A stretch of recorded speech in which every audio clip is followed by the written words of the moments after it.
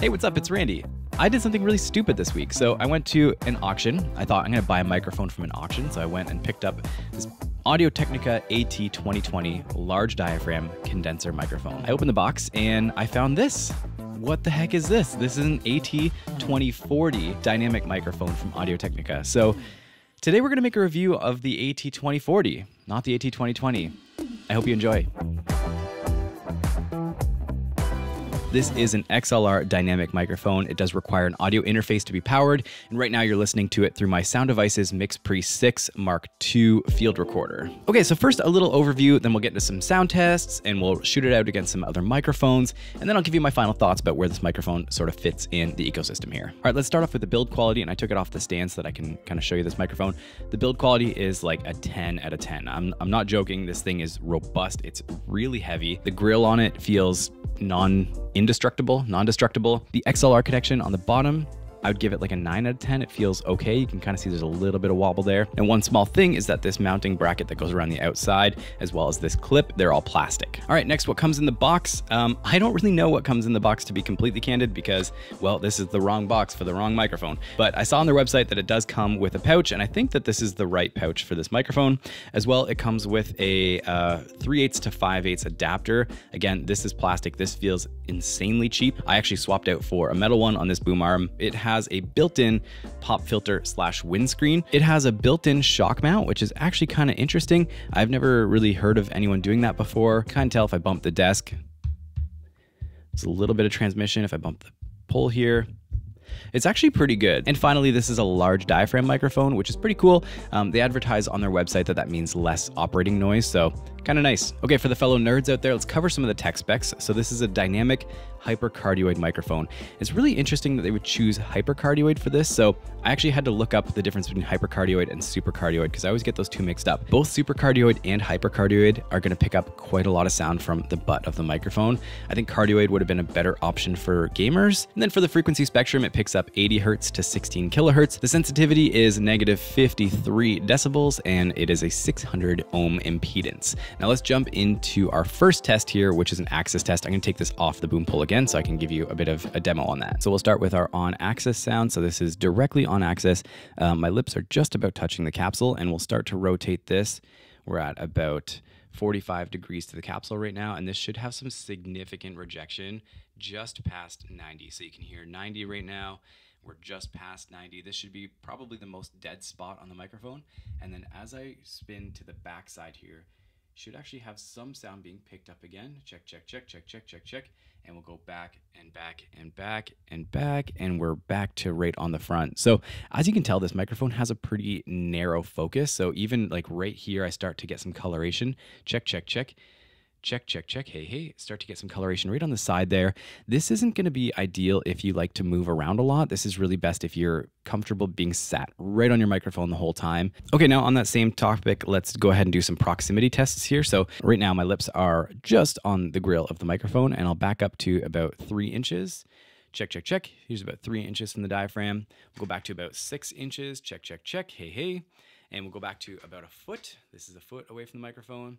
And about 2 feet away from the microphone. This is my Razer Huntsman keyboard from my gaming desk. Check, check, check. Hey, hey, hey, hey.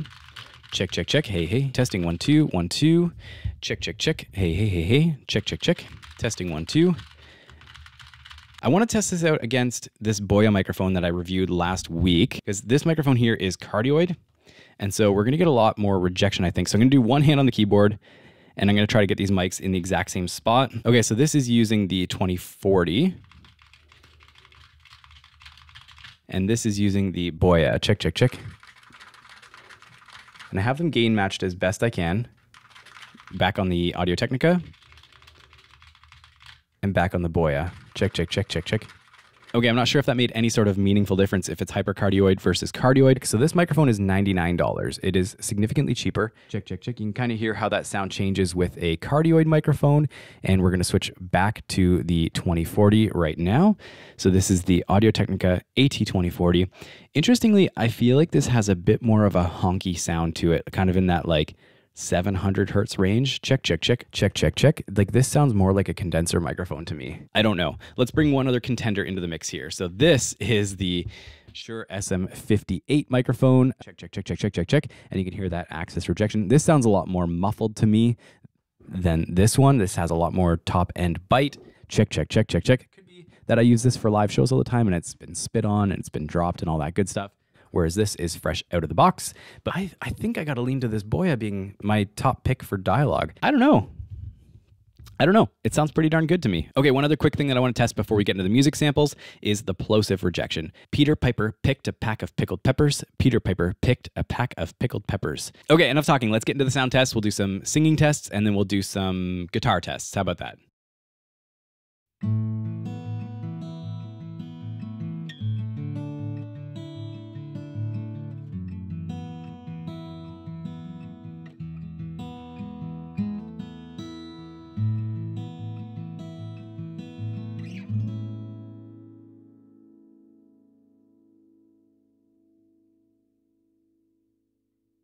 So when you figure yourself out, be sure to let me know, 'cause I'm burning with desire.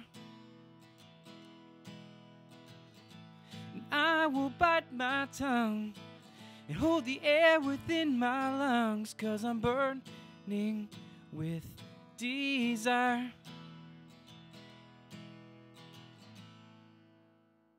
All right, so what are my final thoughts with this microphone? First of all, I'm really glad that it wasn't the AT2040 because I think that this is much cooler than the 2020. Build quality, 10 out of 10. AudioTechnica, like, destroys build quality. They're so, in a good way. They're so good with build quality. Hypercardoid is a very interesting choice. I don't really know the purpose of doing hypercardioid. To me, cardioid makes more sense because it has more rejection from the back. That's the only thing I can think of that's a flaw about this, is that it doesn't have that rejection from the back.